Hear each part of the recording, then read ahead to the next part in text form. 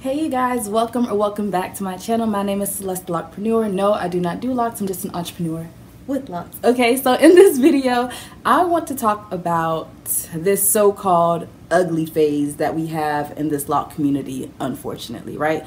So I've just been hearing this word a lot. I mean, I've heard it, of course, all through the lock journey. You hear people talk about the ugly phase, you hear it mentioned, but like now, recently, I was on live, on Instagram last week and it came up, and then I was watching a video and it came up. So I just feel like I just want to put my little 2 cents in, but my two pennies are heavy. I have 2 heavy pennies that I want to put in. Okay, so with this ugly phase. So first, let me tell y'all, when I was on live last week, I went on live on Instagram with the queen named Zaza. Her Instagram name is Locked In with Zaza, right? So we were talking about it, and she was like, she hates it, right? Hates when people say the ugly phase, hates when people call their locks ugly, absolutely hates it. But then she was like, there's no ugly phase.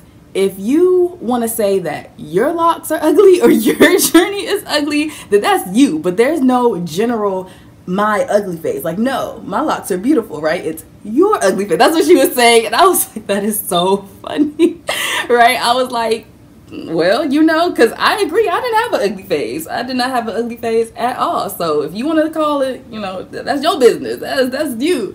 But then, she was saying, like, there shouldn't be an ugly phase, though. I mean, replace ugly. Let's call it something else. Let's call it the baby phase, right? Let's call it the maturing phase or the rosebud phase, because your locks, they're in the process of blooming, right? So all these beautiful alternatives that we could use. And I was like, yes, I love that so much.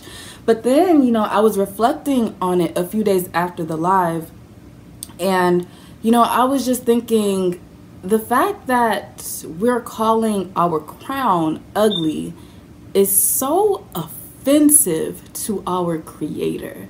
Like, we're calling God's work, God's masterpiece, ugly. The Creator who spent his time, energy, love, effort, and everything into forming us, and we have the audacity to insult their work by calling it ugly? How dare we? Like, that's such a slap in the face.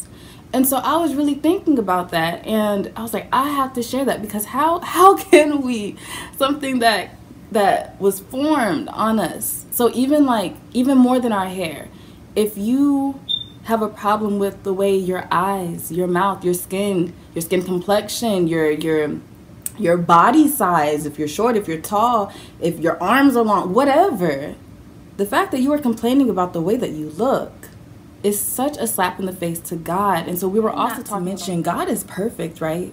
God is perfect. God can do no wrong. God can make no wrong. So to even take it just a step further, for someone to call themselves ugly, to say that you are ugly, that God's creation is ugly, you are literally saying that God's work is imperfect.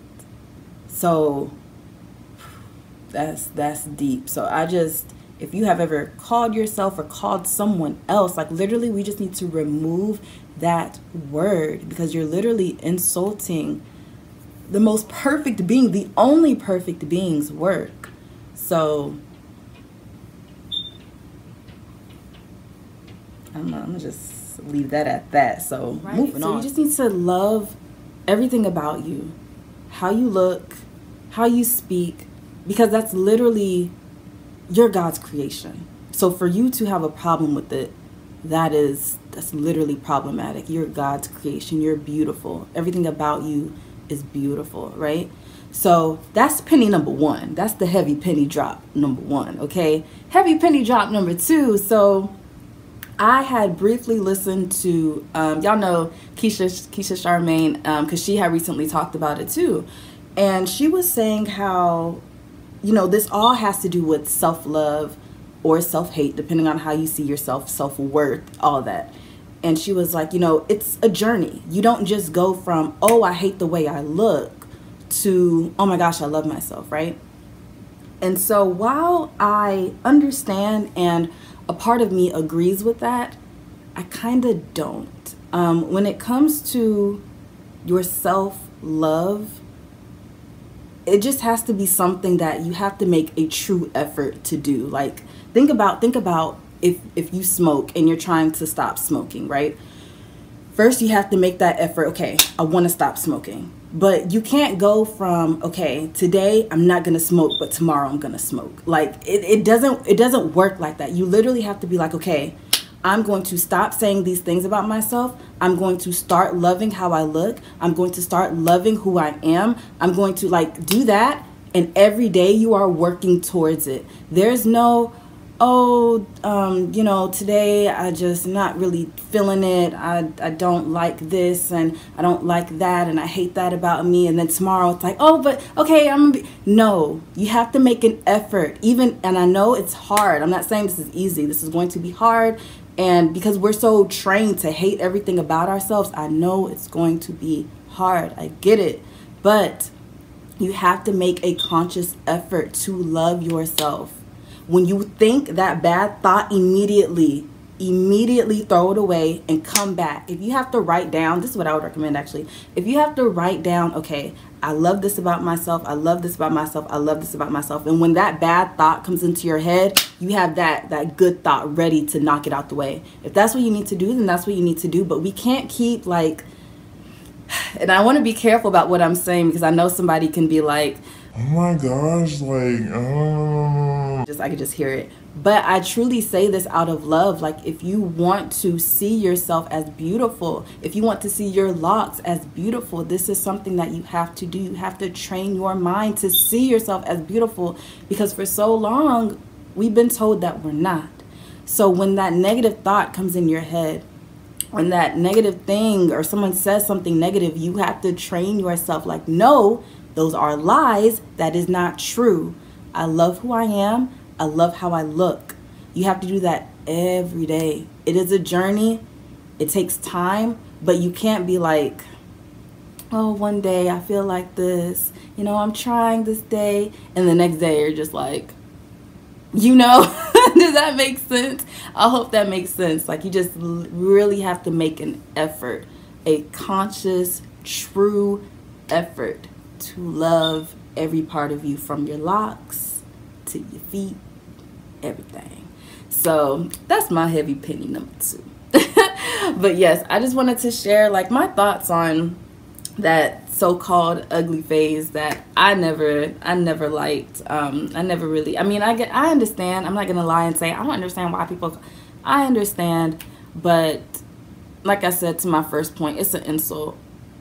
It's an insult to God. It's a slap in the face to your creator, and get rid of it. Like I said, your alternatives, you can say the baby phase, you know, the mature phase, the rosebud. I love that when Queen said that. I love the rosebud phase, but there are options to it, and love every part of it. Every part of your journey is beautiful. Like, you learn so much about yourself. So I'm not gonna hold y'all any longer. I just wanted to, you know, say what I had to say and dip out. But thank y'all so much for watching. I hope this video was helpful or was encouraging or anything like that. Sound off in the comments if you do agree. I would love to know what you all think about either, you know, my opinion. If you have a different opinion, let me know. I'm all for it. I'm all for it. But I just want to put a little two pennies in, and you know, because I be minding my locks in my business, you know what I'm saying? I be minding my locks in my business, you know, like, I don't want no trouble. I just wanted to put my little 2 cents in, and I'm out, But if you want, I would love to hear what you have to say. But thank y'all so much for watching. Be sure to subscribe to my channel, Celeste Locpreneur. Follow me on Instagram at celestelocpreneur_, and also check out my business, Locks in Business. It's one of our signature shirts.